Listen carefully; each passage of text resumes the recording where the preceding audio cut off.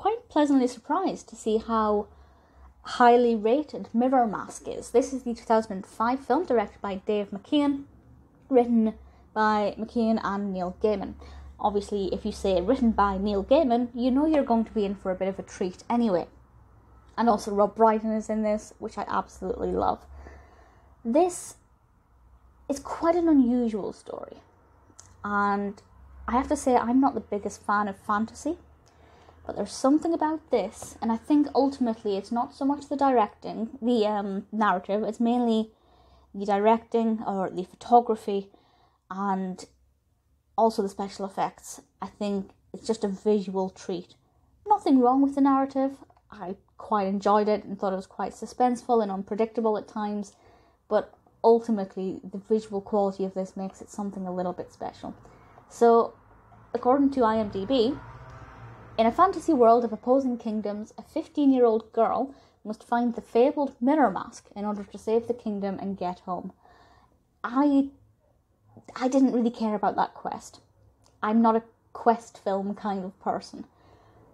But on this journey, we follow a girl called Helena, perfect name, played by Stephanie, I think it's Leonidas, I hope I'm pronouncing that correctly, and she works for her family circus, which in itself is a pretty interesting kind of concept, that she's already working for a circus, and then things take an even darker, fantastical twist, and she goes on this quest and meets all these fantastic kind of beings and creatures, mythical for some of them based on reality, and she encounters all of these individuals. And I do have to say that a lot of these characters are really fascinating, and there was this anticipation of, ooh, I wonder who she's going to meet next.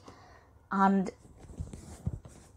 that was something that I found pretty exciting. So that part of the narrative I was interested in. I wasn't really bothered about, oh, when will she find this elusive MirrorMask and what's it going to do. But the journey, I guess. The journey was interesting, the destination wasn't really in my mind that often.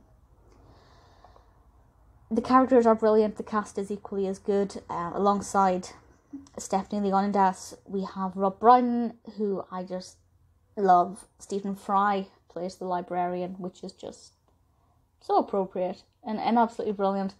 Very well acted, very well cast. The costumes and the makeup, absolutely sensational.